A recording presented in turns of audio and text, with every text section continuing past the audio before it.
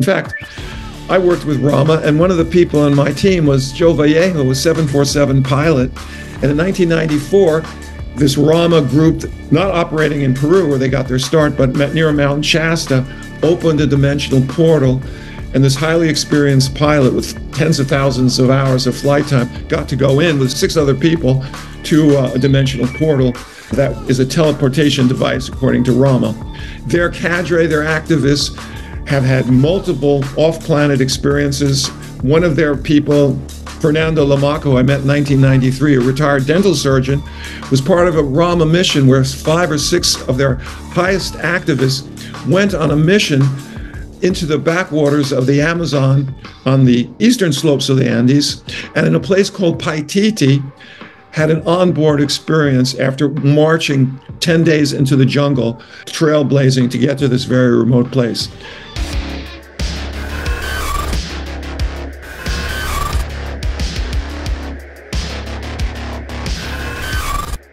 Welcome back. I am here with Dr. Joseph Burkes. Dr. Burkes, welcome. Hi. Okay. So why don't you just very briefly tell the audience about your background? I mean, I'm not doing you a service. I'm not really giving you a lot of time, but because your background is extensive. Yeah. But yeah. Retired internal medicine doctor. I worked for 30 years for the Permanente Medical Group. And I've also been a lifelong peace and social justice activist. I was raised in a left-wing family in Manhattan. So I was exposed to the trade union movement, the peace movement, the anti-nuclear movement, the civil rights movement. I spent a lot of time as a kid going to demonstrations instead of football games. It was in Manhattan. There was no place you could play football.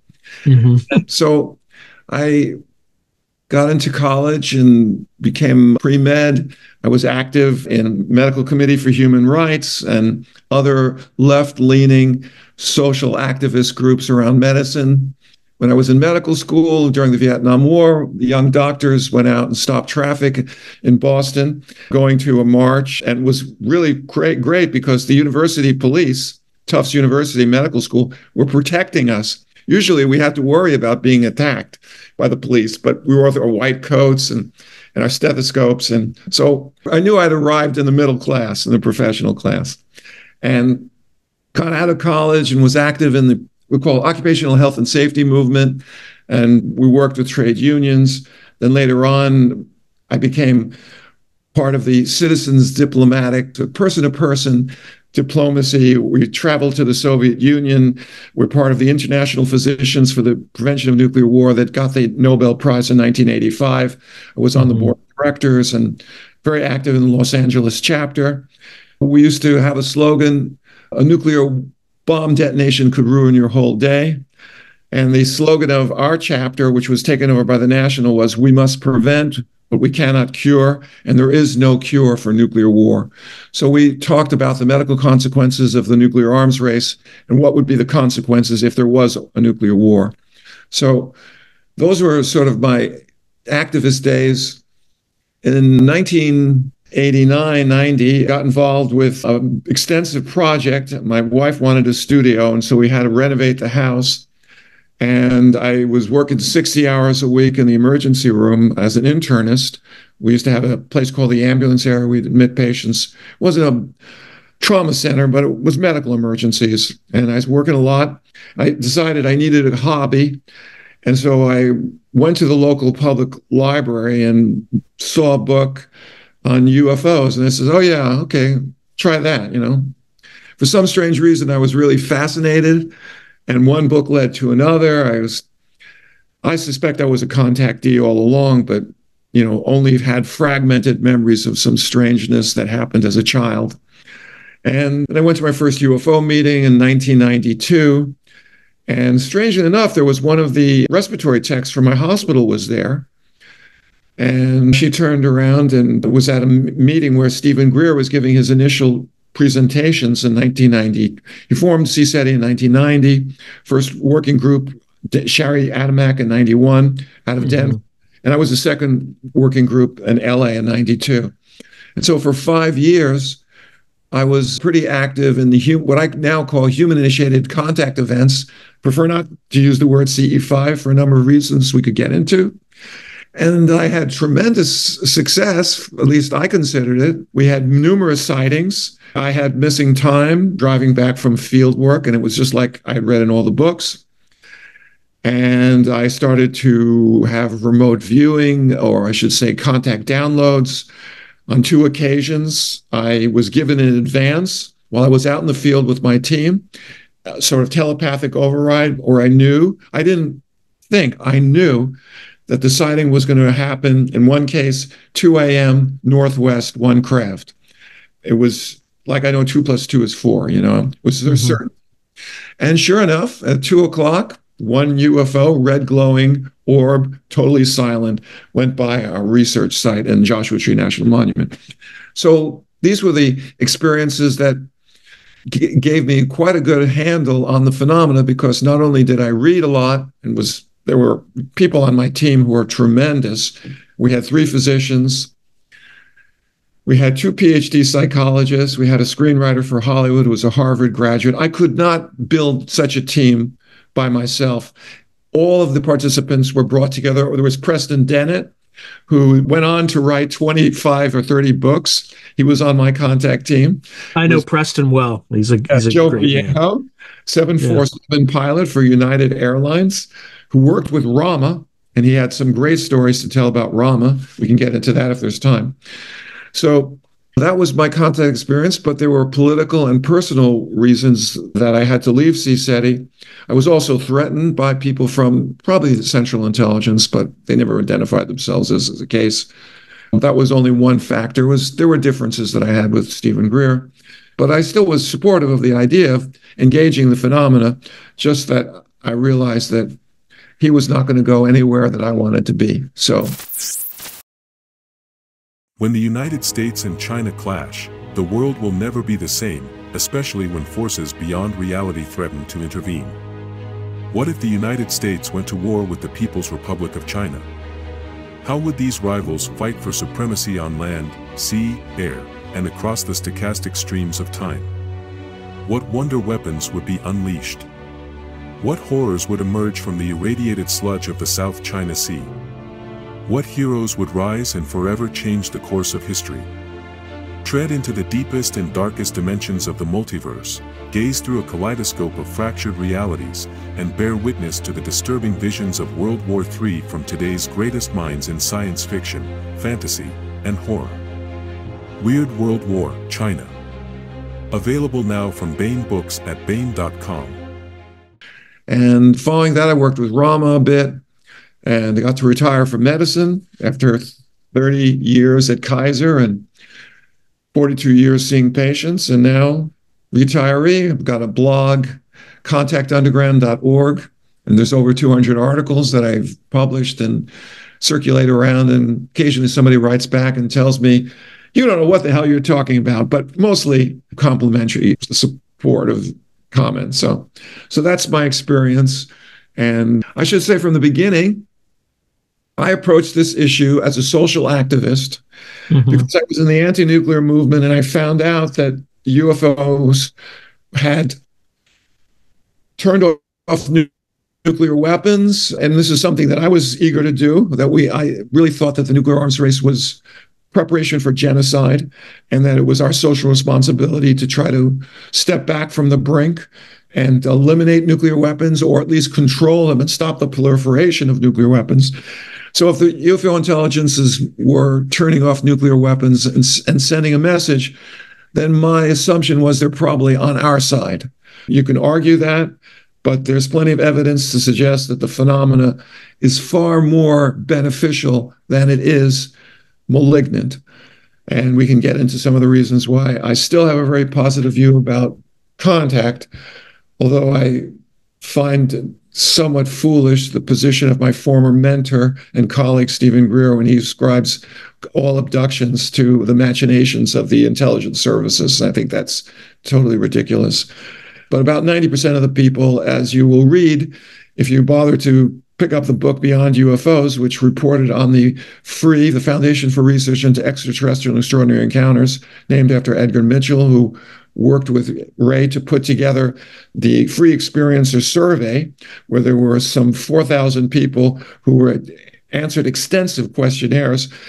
90% of the people were either neutral or positive in their encounters. There was a small group who were having a very hard time of it, 10%, who were the true abductees. And for Stephen Greer to maintain that these people were all being examples of military abductions, it just was insulting and stupid. And I was embarrassed, as I am mostly of the time when I hear what he has to say, although he is a passionate defender of human-initiated contact events, HICE, not CE5, but HICE. And I appreciate his ongoing efforts, as well as the work he did in 2001 with the Disclosure Project, which I got to see in its earlier form as Project Starlight. So I guess that's in about 7 or 8 minutes or less. Hopefully, this is That's Joe. Great. Okay. Yeah, that's great. That's great. All right. I'm going to go probably a little directly to the, primary purpose of the interview, which I think we'll continue to fill in color as we go along. But Okay. Why, from an outside observer, me, does it seem that the intelligence community, or even just the U.S. government, is so persistently fighting disclosure of things that are, I think, would be rather obvious at this point, like, i.e., we're not alone? What is driving that, in your opinion?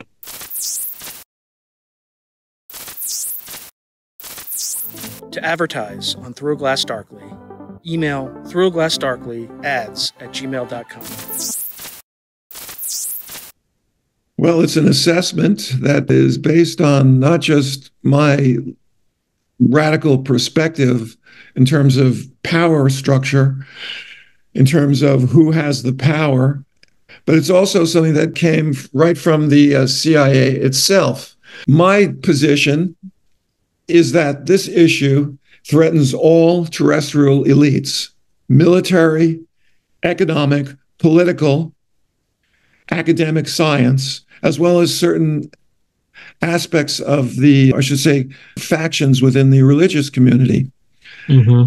And the reasons why it threatens all terrestrial elites was talked about by a very high-ranking CIA official, Victor Marchetti, who was the author of CIA and the Cult of Intelligence. He was the assistant to the director of the CIA in the 1960s. He became disenchanted with the organization. He resigned and published a scathing critique of the organization where he revealed many of the pernicious operations that, for example, overthrew democratically elected government in Iran, Persia. Yep. And also the disaster run by Kermit Roosevelt, right? That's right. They saved Persia for British petroleum and the American corporate interests as well. And also for United Fruit Corporation, they saved Guatemala from the people who elected the Arbenz regime, who was a leftist, but certainly not a communist. So all over the world, the United States was involved in what they called was a war against communism, but it turned out it was against nationalist movements that were left-leaning and wanted to get a better break for their people in terms of some of the resources that major corporations were benefiting from and not the people. So Victor Marchetti in 1979, in an obscure journal called Second Look, published a very important article where he outlined why the CIA was involved in suppressing this issue. And I'd like to read the bullet points. I'll make it brief because it's somewhat deadening to tune into a podcast and have people read to you. But Victor Marchetti wrote, "My theory is that we have indeed been contacted, perhaps even visited by extraterrestrial beings, and that the U.S. government, too, in collusion with other national powers of Earth, is determined to keep this information from the general public. 3, the purpose of the international conspiracy of silence and ridicule and denial is to maintain a workable stability among the nations of the world, and for them, in turn, to retain institutional control over their respective populations. We're talking about the planet's people. Mm-hmm. 4, thus for these governments to admit that there are beings from outer space attempting to contact us, beings with mentalities and technological capabilities, obviously far superior to ours, could, once fully perceived by the average person, erode the foundations of the Earth's traditional power structure. Political and legal systems, religions, economic and social institutions could all soon become meaningless in the mind of the public. The national oligarchical establishments, even civilization as we know it, could collapse into anarchy. 5, such extreme conclusions are not necessarily valid, but they probably reflect the fears of the, quote, ruling class of the major nations whose leaders, particularly those in the intelligence business, have always advocated excessive governmental secrecy as being necessary to preserve national security. The real reason for such secrecy is, of course, to keep the public uninformed, misinformed, and therefore malleable. And that's from How the CIA Views the UFO Phenomena by Victor Marchetti, former assistant to the Director of Central Intelligence. So you get a picture right from the horse's mouth of why the CIA has taken this position.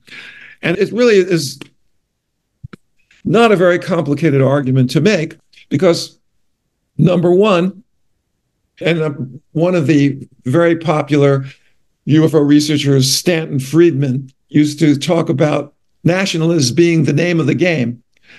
And if the people of the world realized that we had been contacted by advanced intelligences, perhaps extraterrestrial, he was a believer in the ET hypothesis, that would undermine the basis for the modern nation state, which is nationalism. People would start seeing themselves, in contrast to these others, as citizens of one planet, one people.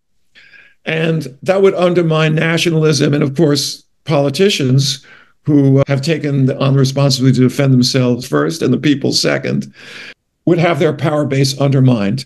So that's one reason. Political elites find this phenomena threatening. Economic elites, it's something along the lines of, we now are facing a crisis worldwide of global warming and global climate change. And our modern civilization is based on the burning of fossil fuels, which are destabilizing the climate. And as we saw recently in North Carolina, people who moved to that area thinking they would be safe are now living through hell on earth. Yeah, they moved to the mountains. They weren't expecting a hurricane in the mountains. Right. Exactly right. So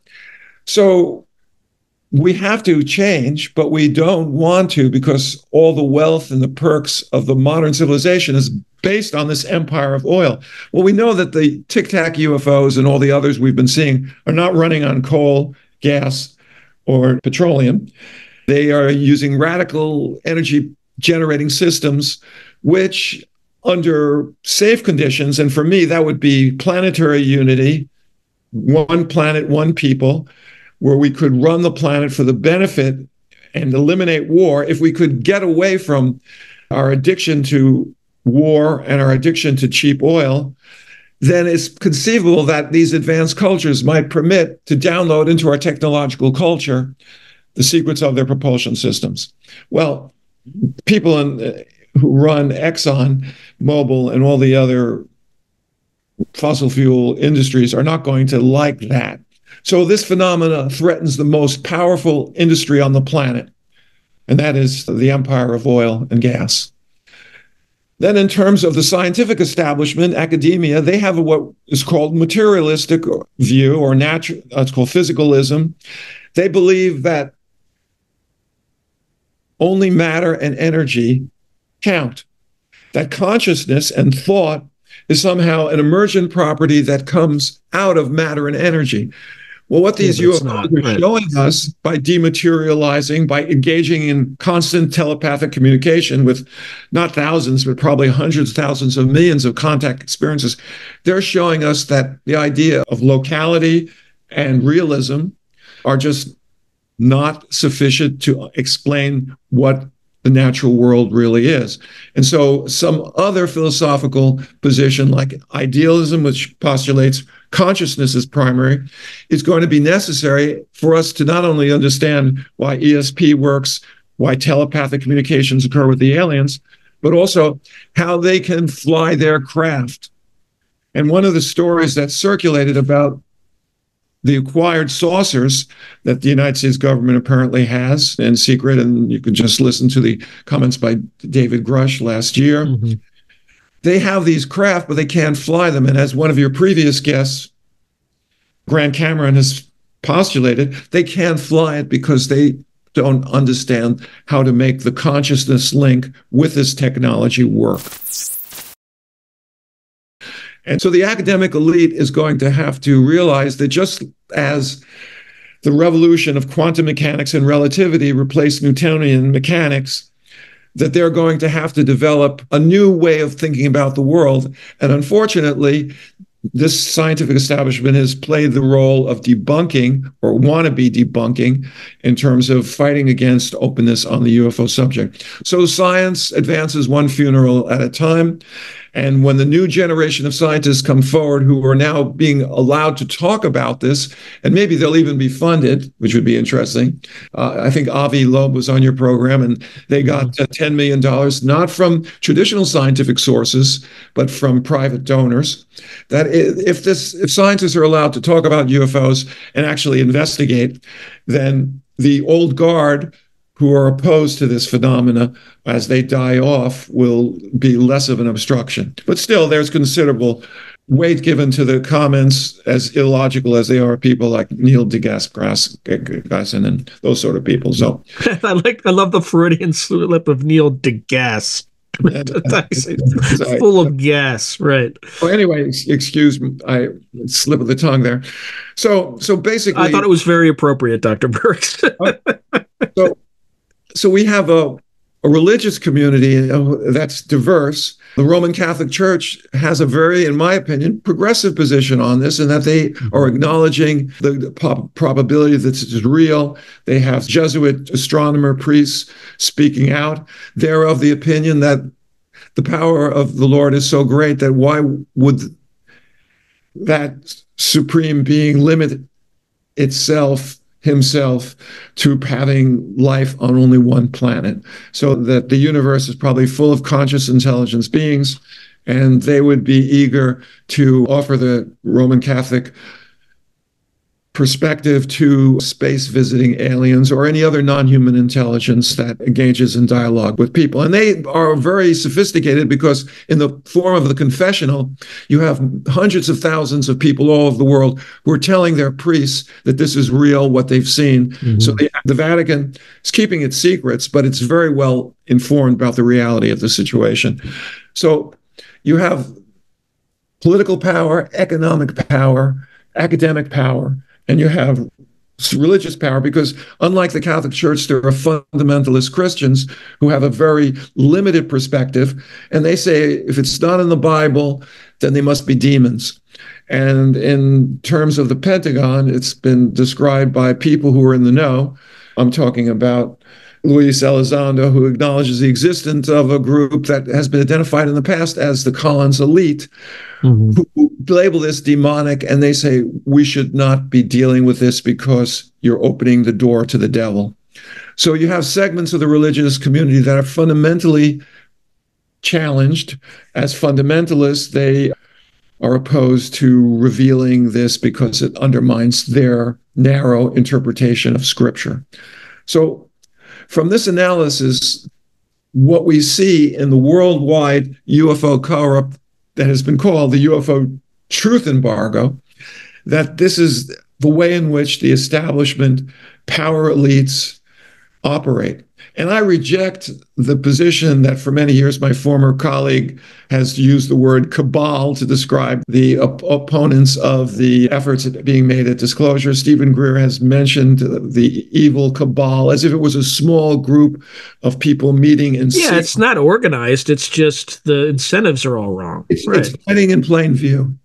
Freedom of press is for those people who own a television network and a printing press.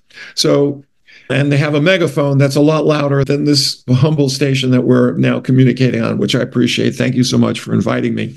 But if the people who run the corporations are threatened by the phenomena, they have played a major role in the cover-up, in collaboration, not with the government, but with special sections of the executive branch run by the President of the United States. And here again, I think Grant Cameron, who's been on your show a number of times, and I try to read and watch everything he says and read every book he's put out, because Grant Cameron has an excellent analysis, and he, for 30 years, was specialized in the president and UFOs. And it's very clear that the government, in the form of the executive branch, is in the loop, and the CIA and the other defense intelligence agencies have played a major role in running the cover-up.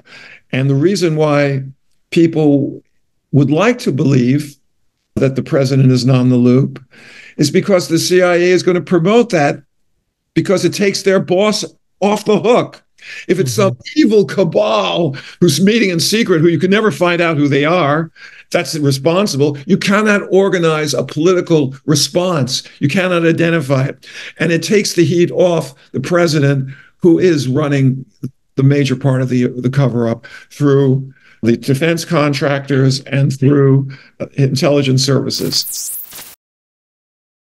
So that, to me, indicates that this issue is potentially destabilizing to the ruling classes.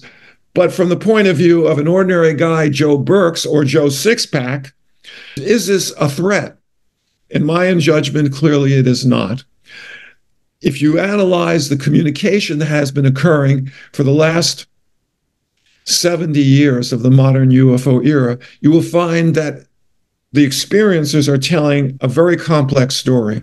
But some of the themes of their dialogues with the phenomena involve concern about the nuclear weapons, concern about the environment, and concern about spirituality. These are indications that this phenomena is playing a helping role in terms of educating us about what we need to do to get this planet into order. They are not going to stop nuclear weapons from being detonated over Hiroshima and Nagasaki, despite what people like Luis Elizondo say is an example of their indifference. I think the message is it's your responsibility.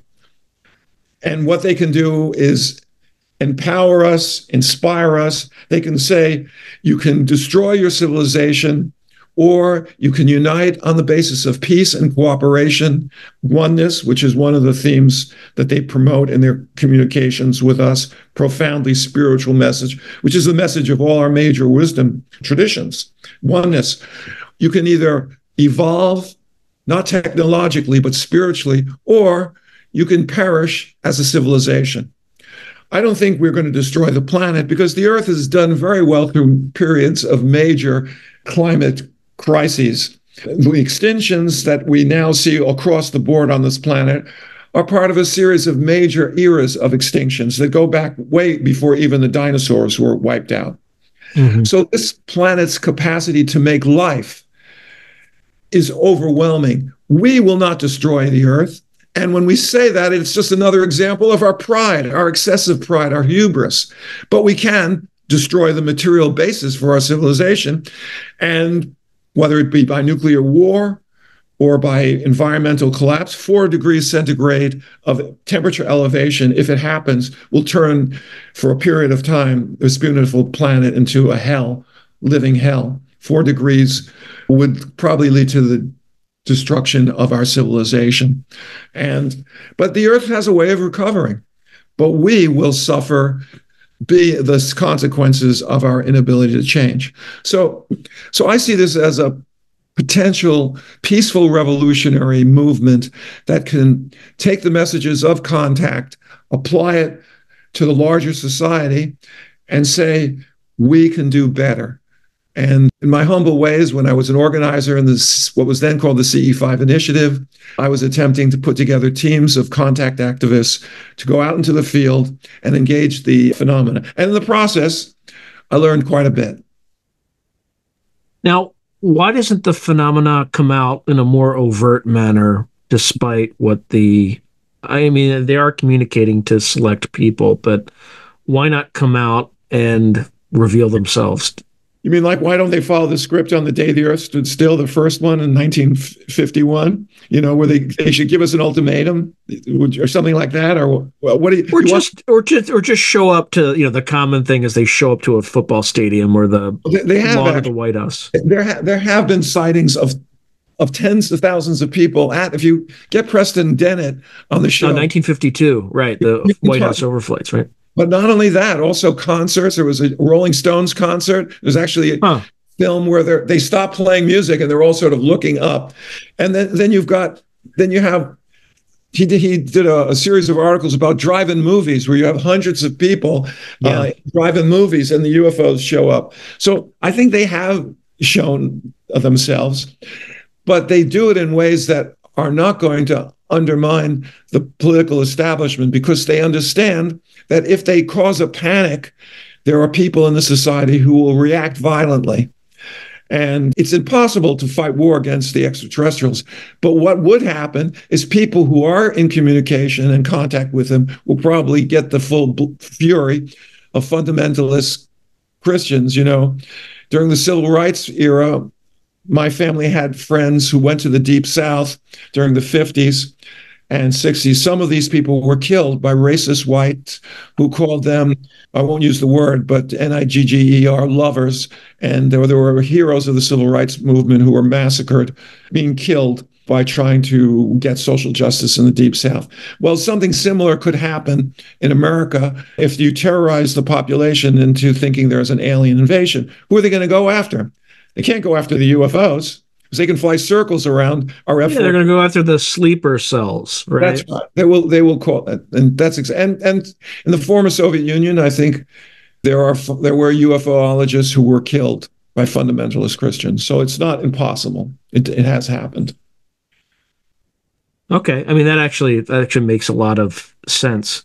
So, do you get a sense that elites are trending more toward some limited disclosure, or do you think right now they're going to fight harder than ever? Just to give you some sense, I've never seen such a stronger call for censorship in my entire life. I think John Kerry made comments a few days ago at the WEF, right, World Economic Forum, where he was talking about that pesky, he didn't frame it that way, but that pesky First Amendment and things like that. The more I hear things about shutting down speech, shutting down, the more I want to know how to contact these things, because the faster that we can accelerate the demise of these people, I'm fully on board in a nonviolent way, obviously. But well, I think the transformation of consciousness that's happening in the larger society is something that's going to unfold not over weeks or months or decades, but more likely generations. For many years, I was a follower of the Baha'i faith. I'm no longer in the faith, but they had a slogan, "One planet, one people, please." Planetary unification is on the agenda for a number of reasons, both spiritual and practical. We are now facing problems that cannot be solved in a modern industrial nation state. Global warming, if we're going to keep things under 4 degrees centigrade, and we're headed in that direction, we're already over 1.5, which was the limit set by the Paris Accords. We're going to hit 2 probably within my lifetime, which is the next 10 years, if I'm lucky. And probably 3 when my grandchildren are in their 40s and 50s. And it can keep going. We're facing multiple tipping points, which is the term that scientists use of a point of no return, where you get positive feedback loops.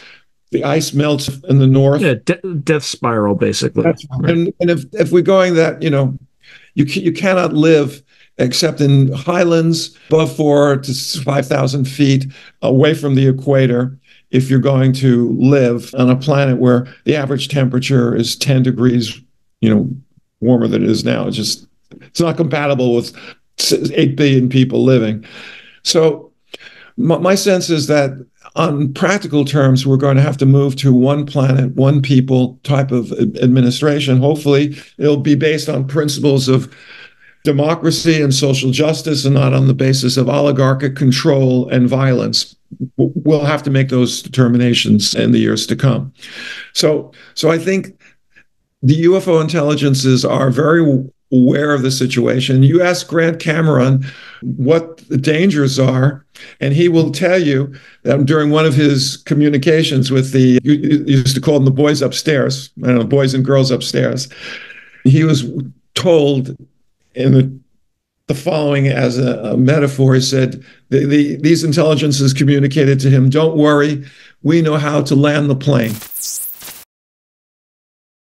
In other words, these intelligences are working to bring change behind the scenes, and you can see it in the life histories of the people who are contact activists who came from the intelligence community, like Jim Semivan, who's a contact experiencer, like so many other people.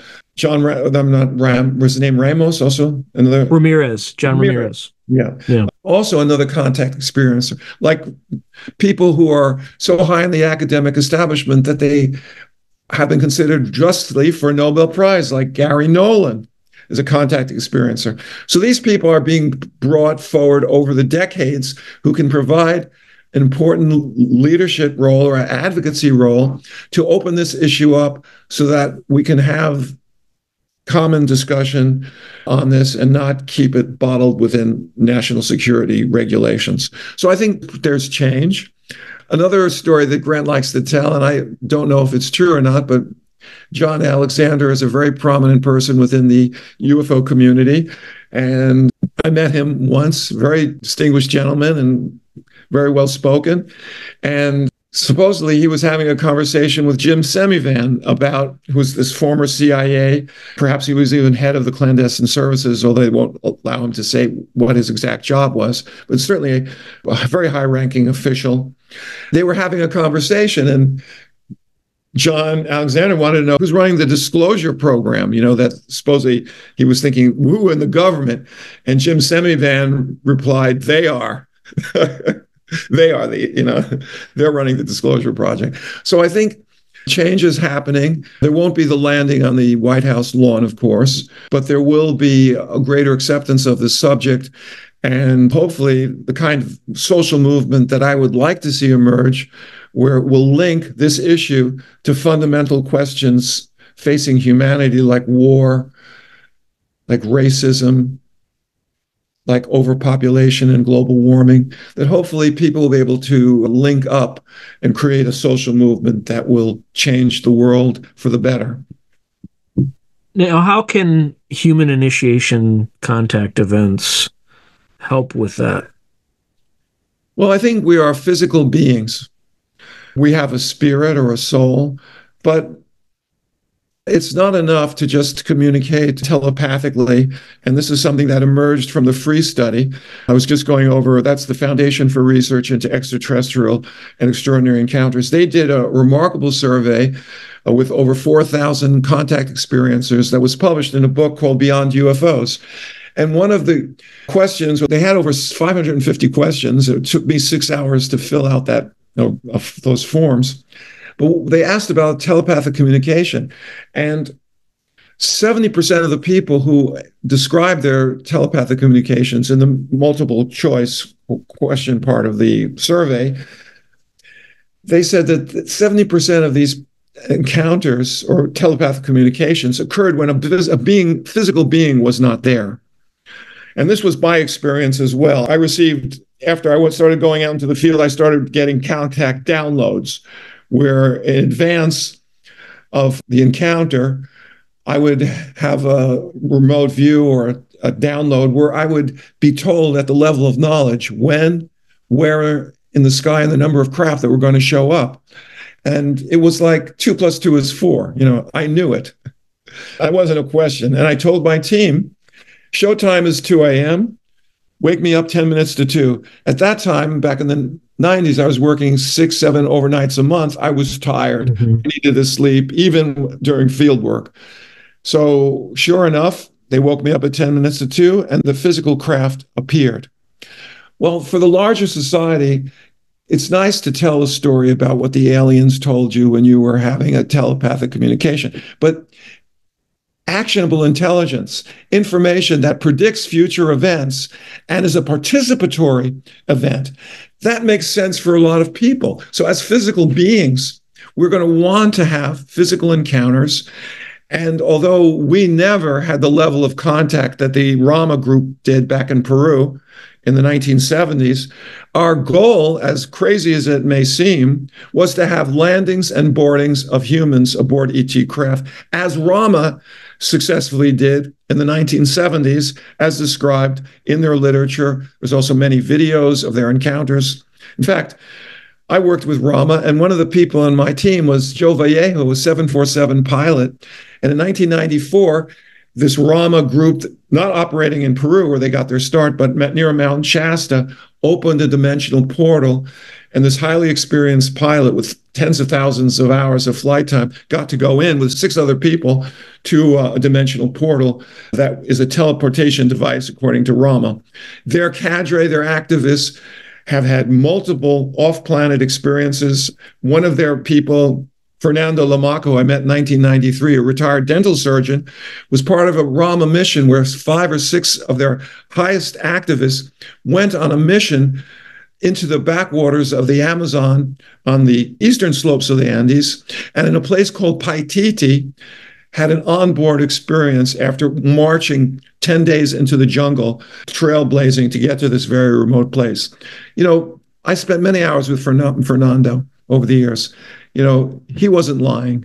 These aren't just stories. These things are happening. So levels of contact have been going on for 50, 60, 70 years. We don't get to hear about a lot of it because of the level of denial and the UFO truth embargo. So my dream at that time, back in the 90s, was to recapitulate the work of Rahma. We never got closer than hovers.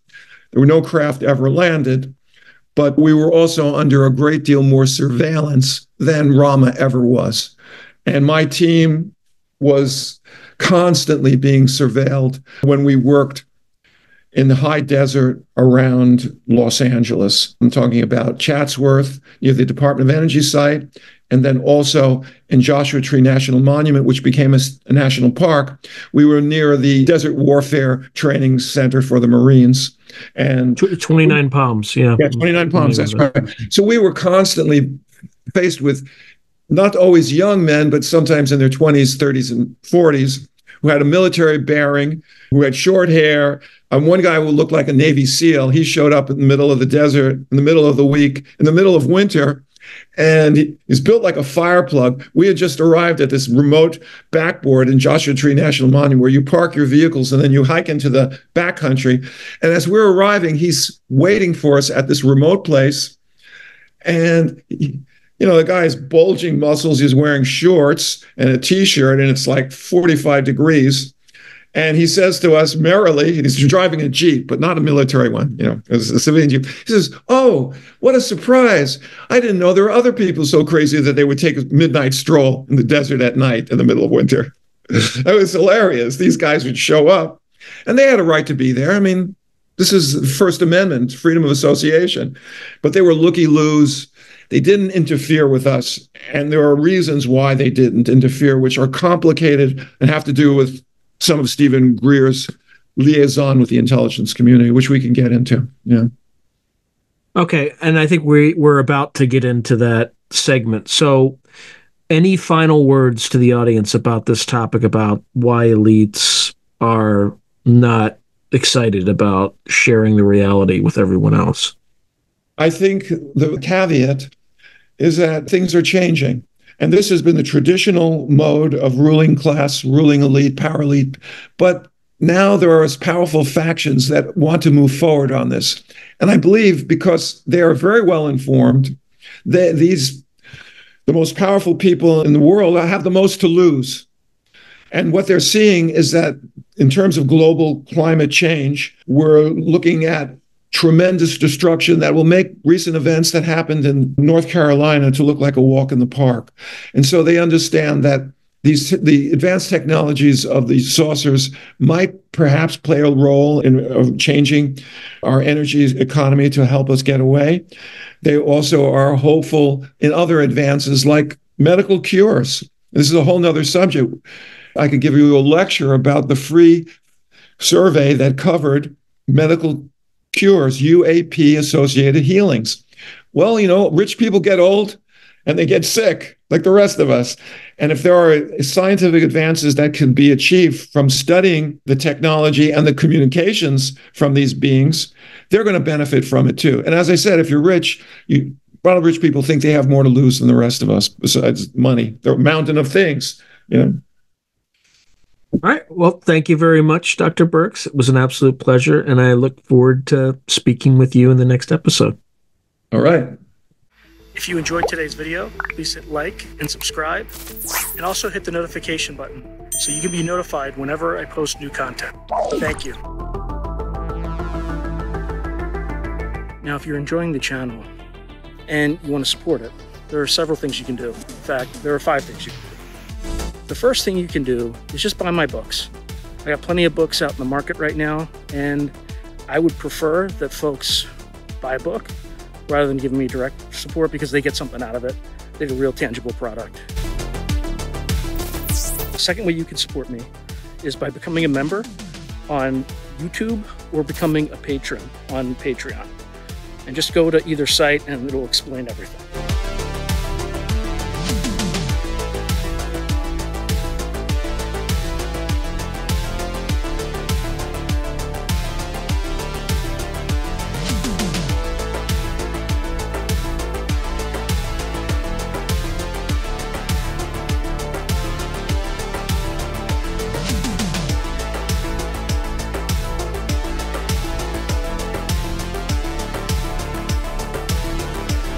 The third way you can support the channel is by checking out my merch site,